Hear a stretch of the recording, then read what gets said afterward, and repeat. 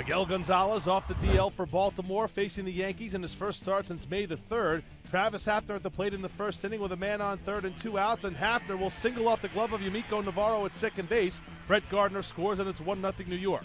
Bottom three, same score. Chris Dickerson leading off the frame against Phil Hughes, his old mate, and he says hello with a home run to right center field, his second long ball of the year. We're tied at 1.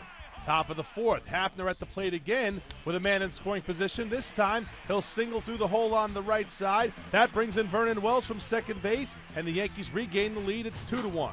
That lead doesn't last too long. Bottom five, Dickerson leading off the frame again against Hughes. There's one. Oh, mercy! Goodbye, home run! He's got two in the ball game, and did he ever rock that one? That'll take care of some of that differentiation right there. 2-2. First multi-home run game of Chris Dickerson's career.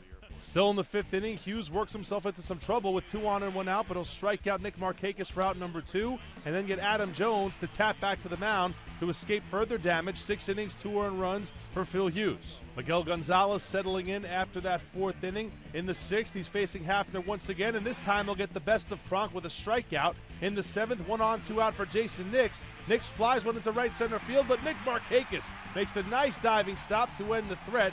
Gonzalez done after 7. This game would head to extras, still tied at 2. And in the 10th inning, Nate McLouth leads off the frame, and he has a chance to play hero against Yankees rookie Vidal Nuno. 1-1 in the air, right center field, hit deep, way back. Goodbye, home run! The Orioles win it! Nate McLouth with a walk-off homer. 3-2 O's.